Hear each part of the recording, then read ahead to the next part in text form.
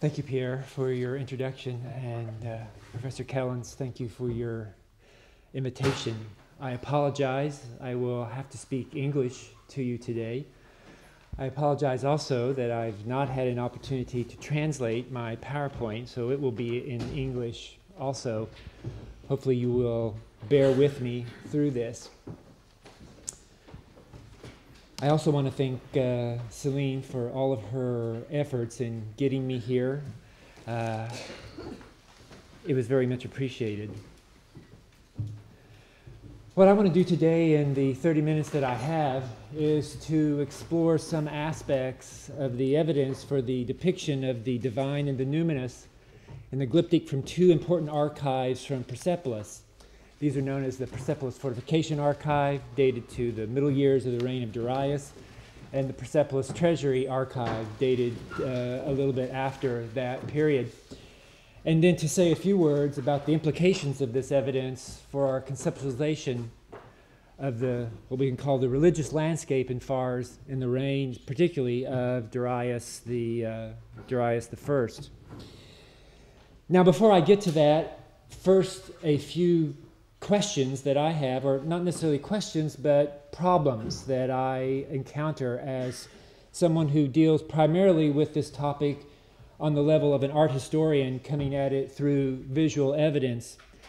As a student, we learn very early on that this figure that we see at Bisitun, the so-called winged symbol, is the most controversial aspect of Achaemenid iconography.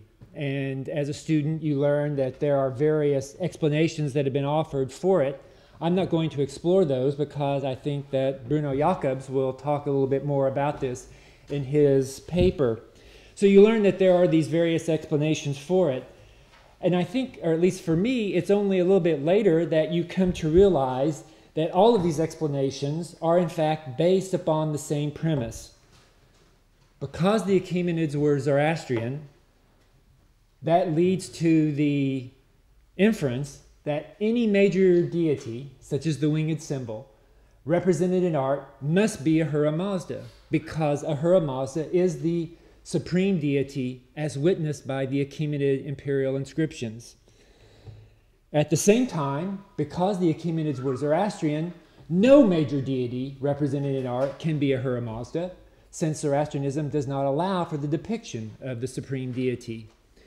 Now, from a methodological perspective, this is an unhealthy place to be, where that everyone has the same premise applied to the same data, but you get polar opposite results. It's not my job today to try to work through that, but I think we will all be kind of trying to handle this a little bit. And of course, we're involved in this complicated mixture of the Achaemenid material record, the Greco-Roman tradition, particularly Herodotus, and the Avestan tradition. Again, this is not exactly my mission here today to discuss that. As I say, these are questions, problems that one encounters from the visual perspective.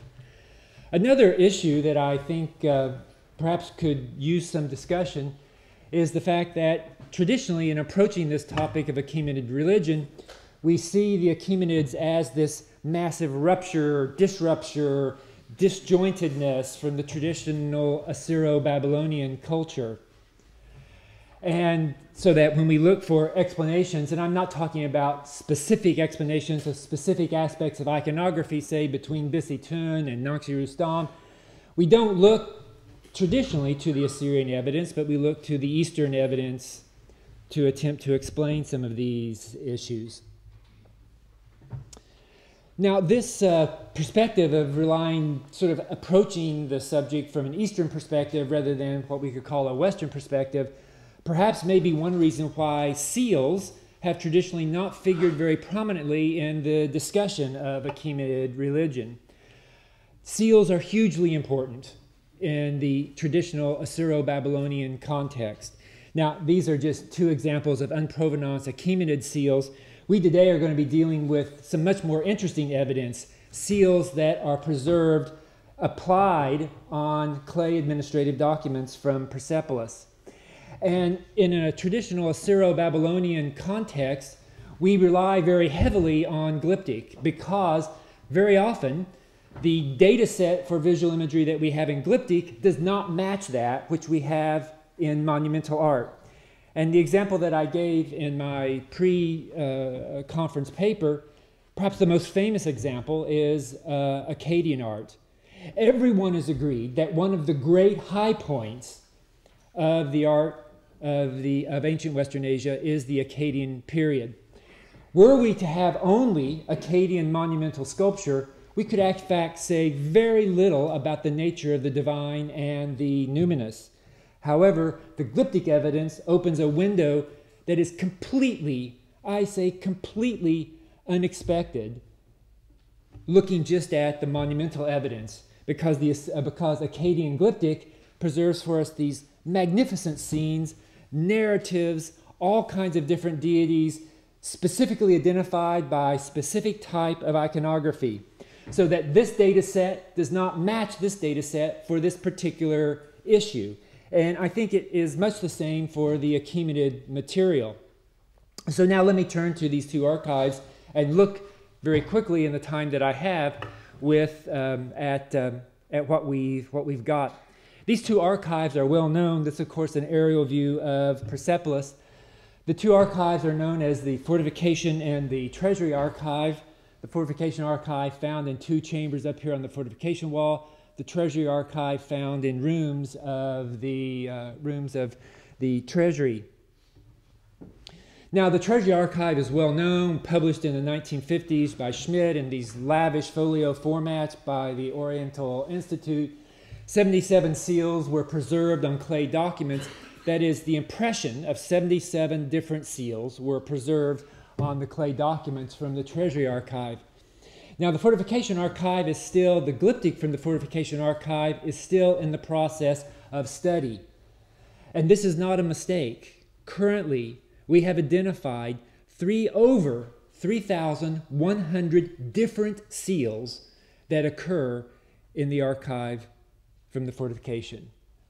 3,100. This is an unprecedented density of visual imagery at a particular time and at a particular space that there's almost no parallel for, certainly in ancient Western Asia. I'll be talking primarily about the glyptic from the Fortification Archive because this material is less well known. However, I will also be talking a little bit about some of the material from the Treasury Archive. Now, there's lots of things that distinguish the glyptic from the Fortification Archive, but really it is its archival context that so enriches this visual imagery. That is, this visual imagery does not just float in time and space, but is locked, literally locked onto these tablets that carry administrative text. This evidence comes from a very particular time, the reign of Darius I, the Fortification Archive in particular, the Treasury Archive a little bit later, and the evidence comes from one particular place, Persepolis. So we have the great advantage of dealing with evidence that has a known and excavated provenance, evidence that is restricted in both time and space,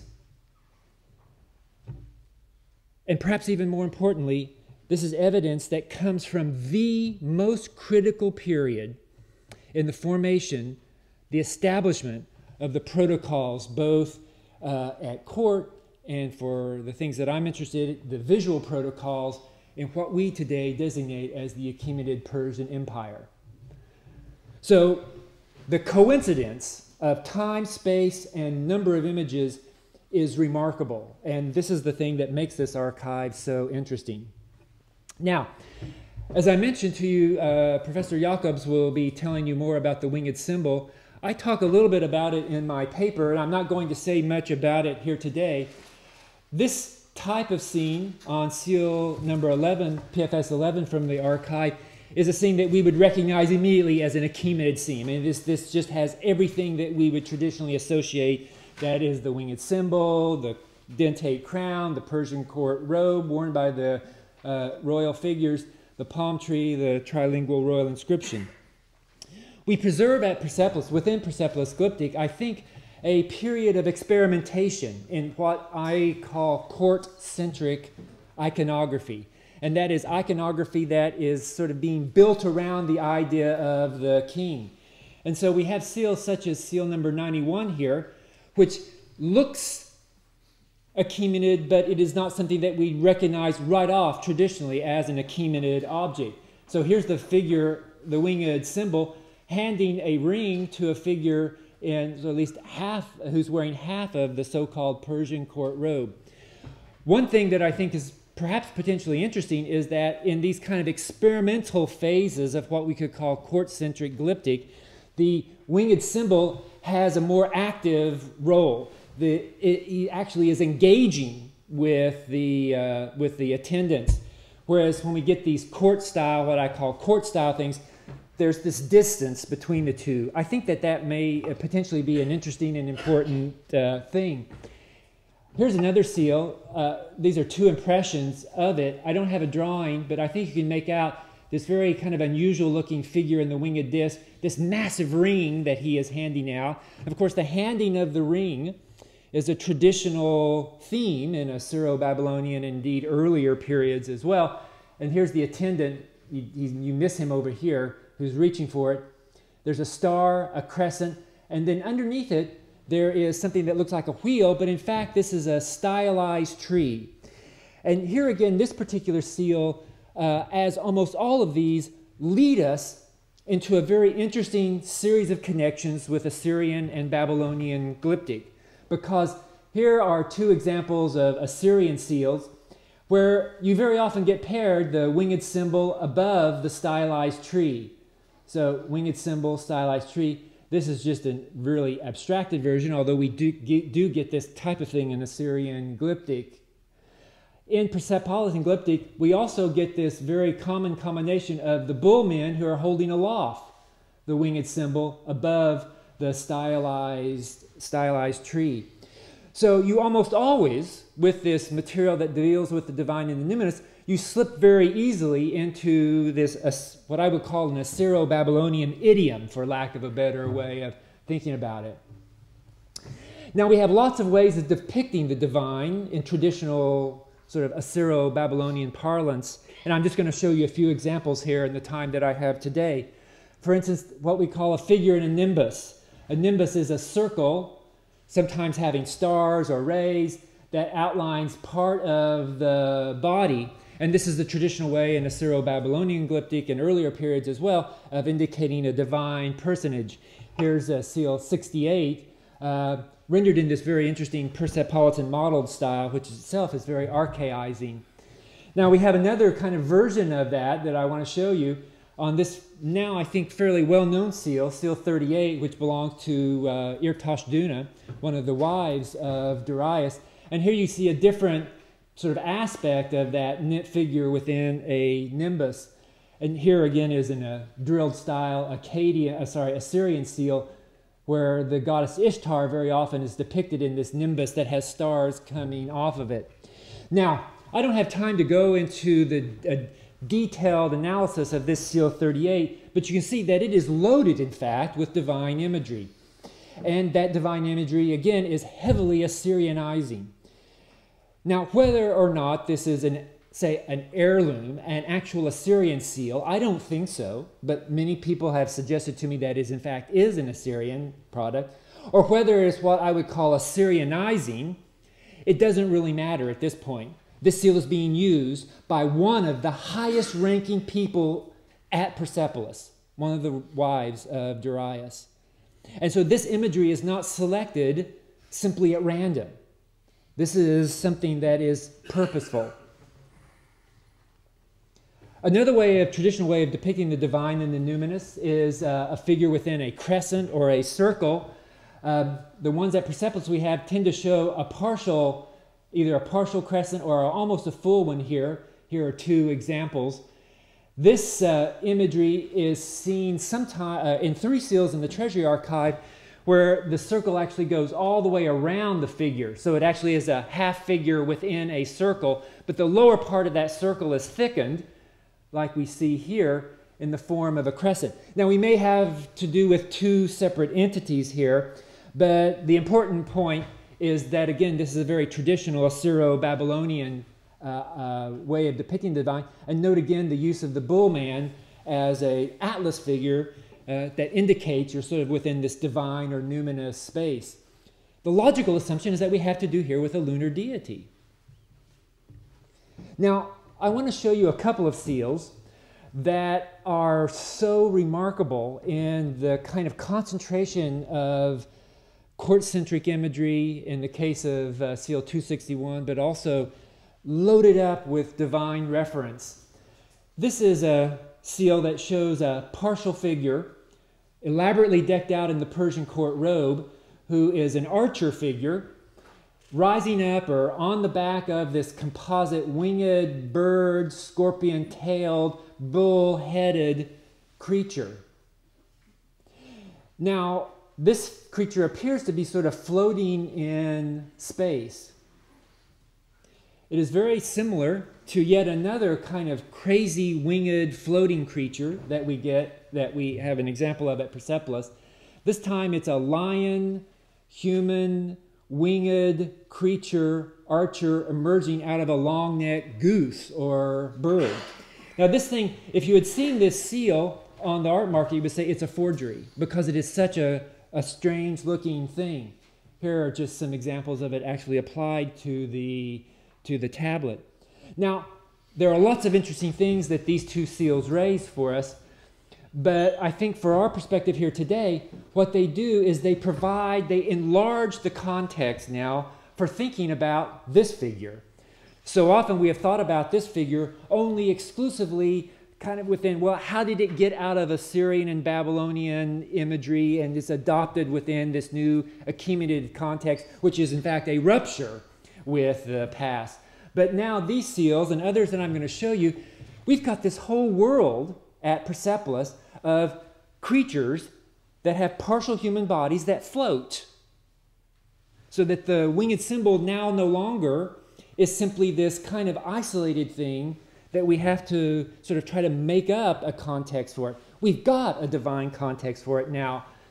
And as so often, we can make there are a series of linkages with this imagery where we see similar types of things. So this particular example here, a bull-headed, winged human torso. He's actually, again, an archer. It's interesting, of course, about the importance of the bow and the arrow to Darius and his official imagery, the archer series of coins. Anyway, that's a different talk. A fish creature this time. These are related to a remarkable series of composite human winged creatures. This one, again, an archer, partial human figure, winged, a bird, but it has an animal foreleg. More often, these archer creatures, in fact, are grounded. They have animal legs, sometimes multiple animal legs. And these are a remarkable sequence of archer seals. Sometimes they involve scorpion elements, winged scorpion men, such as you see here, or a different version, a bird scorpion creature that has a partial human torso. Now, in addition to these kind of various composite human animal entities that we have in Persepolis and Glyptic, we also have more traditional Assyro-Babylonian creatures. The bull man is a very common one. So the bull man has a human head, the torso and arms of a human, but then a taurine or bull lower body. Very often at Persepolis, they are again in this atlas pose. We've seen them in a couple of examples now. This seal, and again, an important one because it belongs to the deputy director of the archive. This is a particularly interesting one here because this creature is enclosed in this frame. And this again is a traditional way of indicating divine, religiously charged space in Assyrian Glyptic, rendered a little bit differently here, of course. Closely related are the human-headed bull, right? So that these are creatures that have only the human head, not a human arms. They tend to stand upright, a royal name seal here, or a human-faced creature. This one has a scorpion tail. These types of creatures are intimately linked to court-centric iconography, and so I think deserve a special study in and of themselves. So too, traditional Assyro-Babylonian creatures, such as the human-headed scorpion creature that you see in these two examples, this belonging to one of the regional office seals at Persepolis. Fishman, yet another Assyro-Babylonian phenomenon that is revived in Persepolitan glyptic. They tend to occur as what I call pedestal creatures, that is, creatures that support a worshiper or an attendant. And note again the particular syntax that we get repeated over and over. Winged symbol, stylized tree, pedestal creatures, and attendants to either side. The dentate crown here signals that you're in the Achéménide context. Although this again looks very Assyrian, the dentate crown certainly locates us in time as an Achéménide one. And then this is just again a remarkable image. It almost seems as if it has walked off of a relief at Persepolis, where you get this kind of syntax of winged symbol, inscription, and then attendants on either side, but it charged in a very, very different way. The most common creature, that is this kind of composite human creature, human enamel creature that we get at Persepolis, is the human-headed lion. Literally hundreds of examples of this that occur in all kinds of different contexts. Here are just two examples that you see here. Now, of course, the traditional way of depicting the divine and the numinous in the Assyro-Babylonian tradition is simply by animals or by winged creatures. Certainly the winged lion represents, this is a fantastical thing. And we have, again, hundreds of these. Now, since we do not have the types of literature that we have from the Assyro-Babylonian context, that is ritual text, omen text, these types of things that often inform us about the nature of these deities, or of these creatures, they're often kind of apotropaic in the Assyro-Babylonian context. It's hard to know what to make of it when you just have these heraldic ones here. But in some cases, it is clear that we are in some kind of divine context, because you have a worshiper that stands before it, or this remarkable seal, beautifully carved in this Persepolitan model style, which combines this winged lion creature with the spade of Marduk and the stylus of Nabu. Just a remarkable reworking of that kind of tradition. The most common way that the divine is indicated in Persepolitan glyptic is in abstract symbols. And here I'm thinking particularly about the star and the crescent. They occur everywhere in Persepolitan glyptic. Again, these are traditional ways of depicting the divine in an Assyro-Babylonian context. And so too, we have this scene, which is traditionally now called the Neo-Babylonian or the late Babylonian worship scene, where a worshiper stands before the spade of Marduk and the double style of Nabu. Now, of course, already in the 1970s, Richard Zettler recognized that this scene type goes well down into the 5th century in the Achéménide period. I think we probably have the largest collection of this late Babylonian worship scene of any place in Assyria, Babylonia. In other words, the number we have of them outnumber any from any other context. And so too, we have the combination of the worshiper standing before, in this case, a bull creature with the lightning bolt of Adad, or in this case, what appears to be a Kurduru with a crescent on top of it and a worshiper before it. In fact, we have the whole range of imagery that you often get in these so-called late Babylonian worship scenes. Now, these scenes, of course, raise an interesting question, and that is, they appear to locate us in a particularly charged ritual space. That is, that you have a worshiper who is standing before emblems of the divine, seemingly, potentially, in some kind of realistic space. Now, the text from Persepolis, the Elamite text, which Walter Hinkerman has so eloquently articulated, showing this wide range of deities that is worshipped in the region of Persepolis, whose worship cult is supported by the state, they do not mention these traditional Babylonian deities, but the very existence of all of these deities in the text from the Fortification Archive, a priori, I think, make us assume that there are, in fact, other deities out there who are not captured in these ration lists. Now, they very well may be Marduk and Nabu and some of the ones. We don't know that, of course. But it opens the door for the potential for the existence of the worship of these deities. I want to close with some scenes that locate us perhaps in a context that's a little more knowable from a traditional Achaemenid perspective. And I will end with, I'll end with these. We have a remarkable series of scenes that show an attendant at a stepped platform on which there is a burning fire. This is the impression of this seal. Now, there is much literature on the issue of fire worship and fire temples in the Achaemenid period, and I don't have time to go into all of that. In these scenes that we get, the attendant is always doing something at the fire, and almost always has a cup or a pitcher that is pouring some kind of liquid libation into it. There's a variation of this scene. Here's the stepped structure with the fire not well preserved, this time butchery associated with it.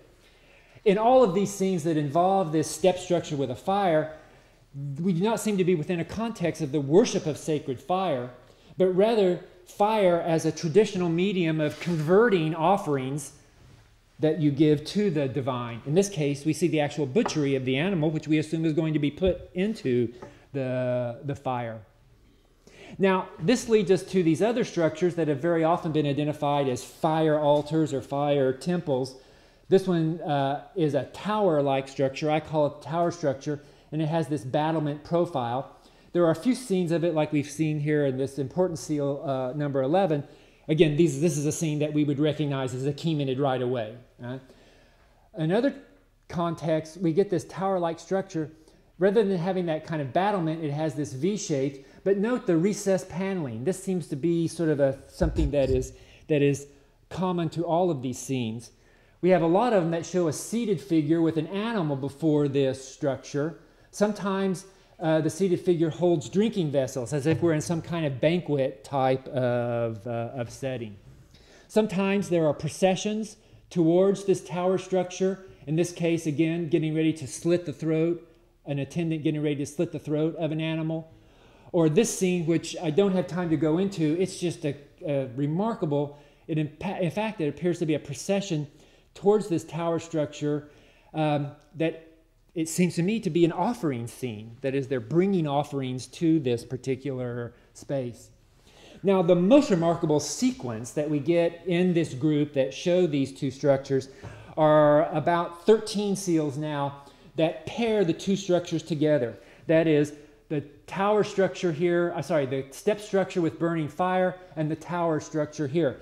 All of these scenes are processional. So in one type, an attendant leads an animal and the other attendant is offering up a liquid libation. So you have liquid libation and the preparation for animal sacrifice. In this one, they're actually cutting the throat of the animal. I mean, remarkably vivid, these scenes of animal sacrifice that we get in the context of these two structures. The other variant we have on this scene is not animals, but a procession of figures who carry vessels. There are two types, this handleless type and this one with these three elaborate ones. You can just see a handle or one of these vessels here. And the attendants always put their hands up to their mouths. Now, again, this leads us into a really interesting discussion about this gesture within Achaemenid art, which I don't have a chance to go into right now. So let me try to bring a synopsis here and close. In working with the glyptic from the Fortification Archive, one of the things that just strikes you right away is how saturated, how just thoroughly saturated it is with the image of the divine and the numinous, and how varied the presentation is. As I've stressed, this imagery is deeply, deeply embedded in an Assyro-Babylonian tradition. I haven't had time to go into the Elamite because I think my colleague Walter Hinkelman will talk a little bit more about that in his paper a little bit later today. So the picture that emerges from the glyptic from the fortification archive concerning the divine and the numinous is a varied picture. It's diverse and it is very rich. That diversity, I think, remarkably works as almost a mirror to the text, the Elamite text from the fortification archive, where you have this rich landscape with multiple deities that are worshipped. Now, this evidence that I've presented for you here today by no means excludes the idea that some of it may involve some aspect of Mazda worship in some kind of form. But to try to take all of this evidence and say all of it is Mazda worship, I think would be, or specifically Zoroastrianism, is a very difficult thing to do. So too would it be difficult to explain all of this evidence away as simply meaningless rote perpetuation of older traditions of representing the divine and the numinous. Thank you for your attention.